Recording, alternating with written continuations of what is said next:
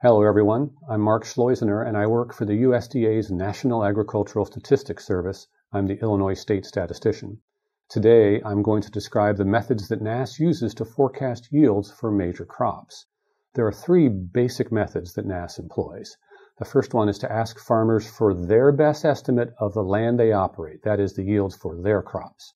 Another method is we count and measure crops in the field before and also at maturity. And the third method is that we use satellite imagery. So let's dive into each one of these methods. The first one is the survey of farmers, and NASS calls this project the Ag Yield Survey. Here's how it works. We mail surveys in late July to several hundred farmers in Illinois. We ask about their anticipated yields for corn, soybeans, alfalfa hay, and other hay. And also, it's one more chance for us to get information on yields for wheat and oats. NASS will publish results for Illinois and many states on August 12 of this year. This process is then repeated for a September, October, and November crop production reports. A little bit more about the sampling. There's actually two groups of farmers that are sampled for the Ag Yield Survey. There's a small grains group that is surveyed for wheat, oats, and we also do hay stocks. That group is sampled for the May, June, July, and August crop production reports. There's a second group that's for the row crops. They are sampled for corn, soybeans, and also hay. Those farms are contacted for the August, September, October, and November crop production reports. So when it comes to August, we're using one questionnaire with questions for both the small grains crops and the row crops. We mail that questionnaire to both of those groups. The general timing of the crop production reports is as follows. Questionnaires are generally mailed on the 23rd of the month.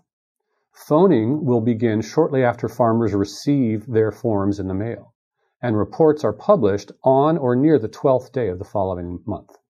It's very important for me to note that every report NASS receives is confidential by law, and it's also exempt from the Freedom of Information Act. The second method NASS uses is what we call the Objective Yield Survey. It's a set of field counts and measurements that help us to forecast crop yields. This project is much more costly than the mailing and phoning of farmers, but it does provide valuable insight. The process involves field counts and measurements, but also lab data when the crops approach maturity.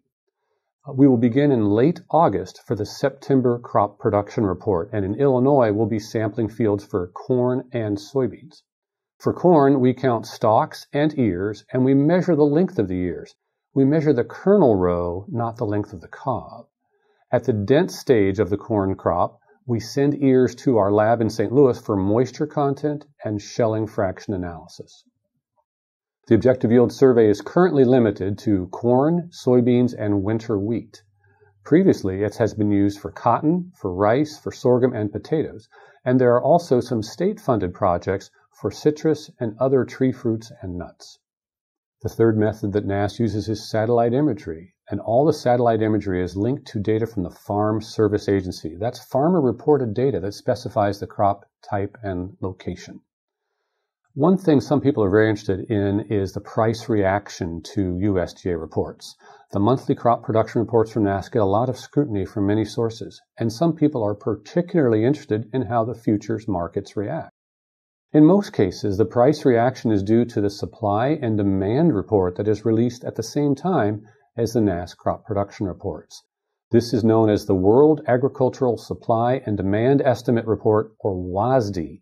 That comes from the World Ag Outlook Board, which is another part of USDA. In any case, there are price reactions to USDA reports. Some are small and some are large. NASS measures the price changes and produces reports with that information. It's important to note that the price reactions are neutral over time. Here's one example for corn futures price reactions from 25 recent USDA reports. There were 13 price increases, 9 decreases, and 3 reports with no change on the day of the report. In the week following the report, there were 13 increases and 12 decreases for corn futures. So let me summarize. NASS uses 3 primary methods for yield forecasting. One is the Farmer Yield Survey, or Ag Yield Survey. One is the Field Counts and Measurements, or Objective Yield Survey. And the third one is satellite images. Also, I'd like you to remember that price reactions to those reports from NASS and other parts of USDA are neutral over time. Thank you very much for your attention. If you need more information, agricultural statistics for Illinois can be found at www.nass.usda.gov/IL.